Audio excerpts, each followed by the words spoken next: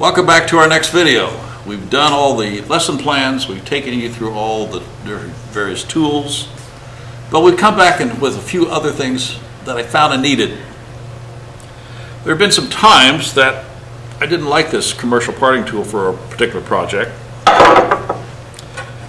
and I've used my handmade tool, which is modified from a commercial hacksaw blade. And generally I use this thing for parting off the neck of a small vessel from a faceplate. Because it's narrow, I use it for splitting rings.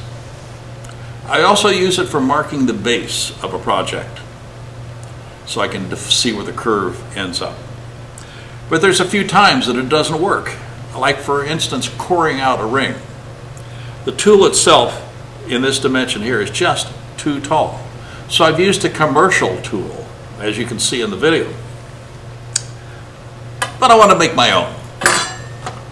So I'm going to show you two parting tools that I make. One is a little bit more complicated, you can do it. And the other one is really, really simple. I'm going to save the easy one for the end, as you would expect. So the first thing I did was to make one out of 01 high-speed steel. This is a tool steel material. I purchased it from the local machine tool supplier. In this case I use MSC, and this is called Starrett. It's a brand name. It's 01, which means oil hardening tool steel. So I'm going to actually finish making this tool. First thing I've got to do is to cut the blank, grind it to shape, and then heat treat it. So here is the steps that I go through to make this tool.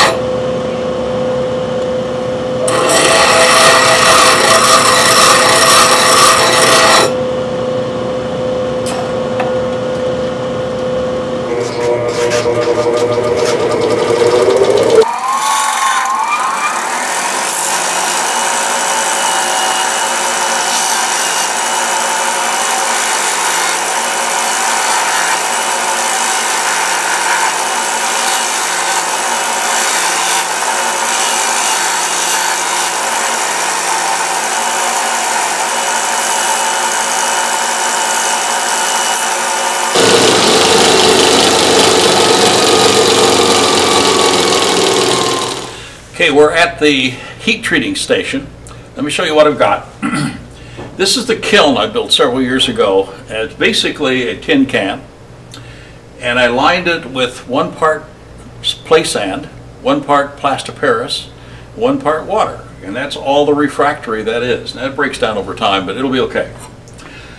Here I have some peanut oil because I need to heat the tool to what's called the decalescence point, where the crystalline structure of steel changes, and then freeze it real quick by sticking it into oil.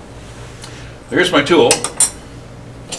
Here's a way of holding it. I'm just going to grab it in a pair of these long nose vice grips, so I've got a way of holding it without getting my fingers hot.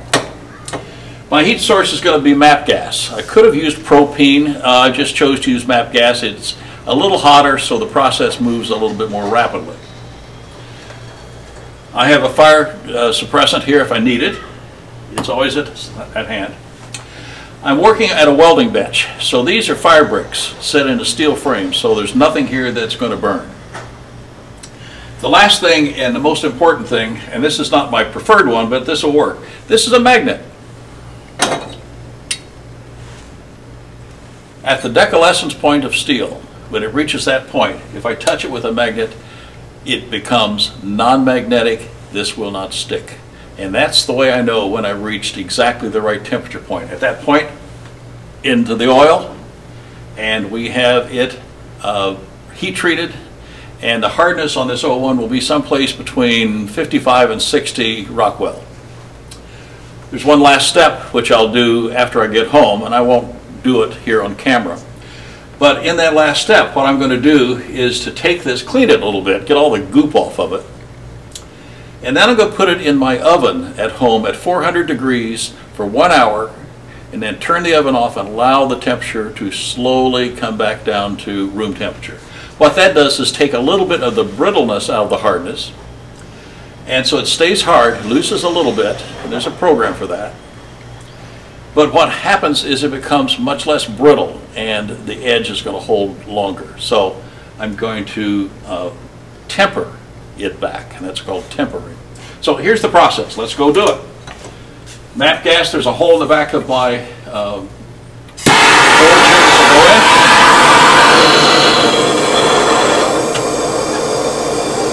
now we're just processing it.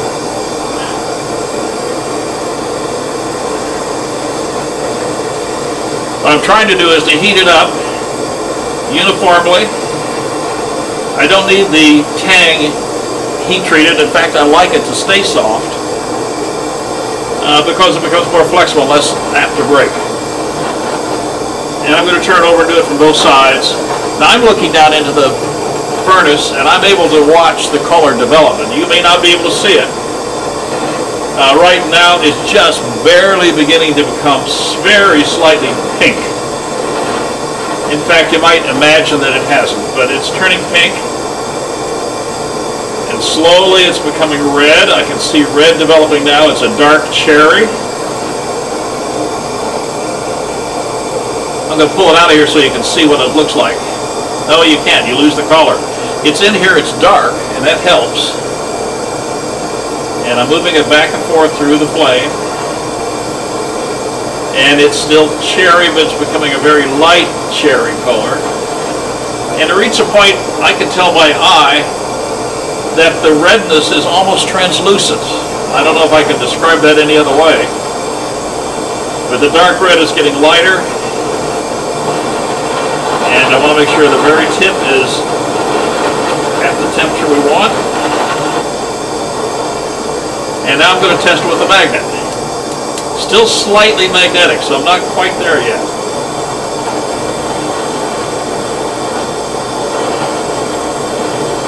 Thicker tools take longer, obviously.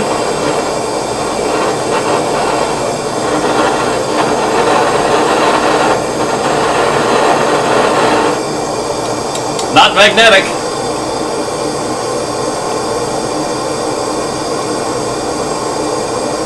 And I'm moving it around so that we get the cooler oil always coming in contact with the surface. Turn my torch off so I can talk quieter. And you can see what's happened. The thing is discolored. It has a bluish straw color coming back here, which means the heat is transferred back part of the way. You can see it on the tang. The heat lines coming back here, and where I'm holding on to has never gotten hot. So this has to cool, then it has to get cleaned up. And after it's been cleaned up, then I'm going to put it in the oven at home and heat treat it at 400 for an hour. And this is ready for a handle. You can build one of these ovens very easily. Everything I needed for this I got at Home Depot.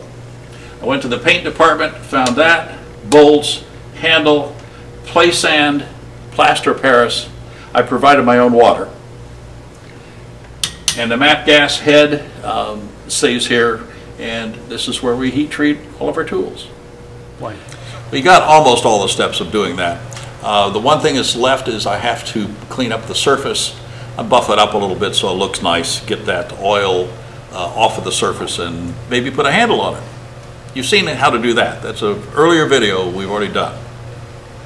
But you've been waiting for the easy one, which I'm going to show you now. Same industrial supplier. I went to my MSC or any other source, and I bought some industrial hacksaw blades. Sort of like the ones we used before,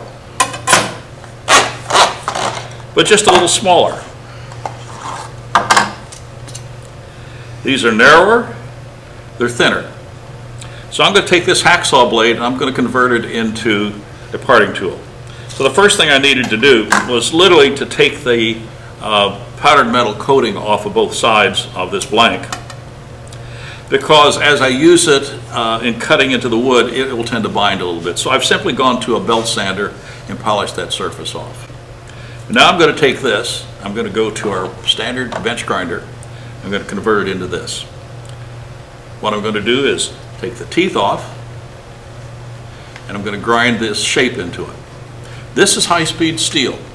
It needs no treating, and it's ready to go. And to resharpen, I'll show you how that's done also. So this is a handled tool, ready to go, and it cost me approximately $15 material cost and a few minutes worth of labor. So let's show you the few minutes worth of labor next. I'm going to go with the grinder and complete the project and make this tool. We're at the grinder. I'm going to process this hacksaw blade. I've reset the platform. It's very slightly above horizontal. I don't want it to be horizontal because I don't want to catch this and pull it in. Also, I see the teeth, I'll say it correctly, the teeth face this direction. So as I process to cut the teeth off, I'm going to go with that flow. Otherwise, it's like rubbing a cat backwards. Since I'm going to be grinding here and I'll pull off some aluminum oxide flakes, I'm going to also have my dust mask on. So, first step, take these off. Second step will be to create the curve on the end. And before I get that, I'm going to go get some water here so I can dunk this as I begin to grind the actual shape on it. So, let's get the teeth off first. Dust mask, face shield, not face shield, but glasses.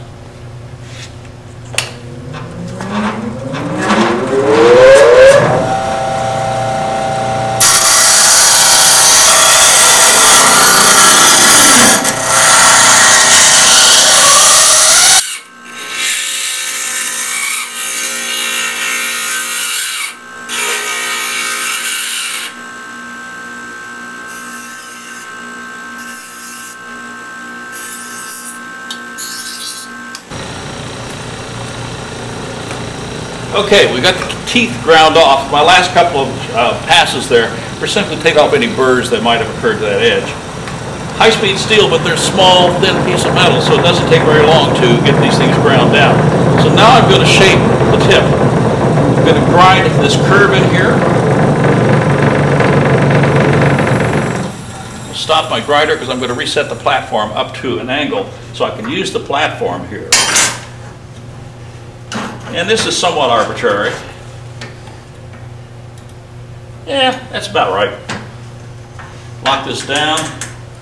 I'm going to step out of the camera for a second and go fill this with some water. Be right back. Okay, now I've got some water. This is simply so I don't get my hands warm. I don't want to overheat the high-speed steel, but I won't lose its temper. It is pre-tensiled already for cutting. I just don't want to get my hands too warm. So now let's put an edge on it.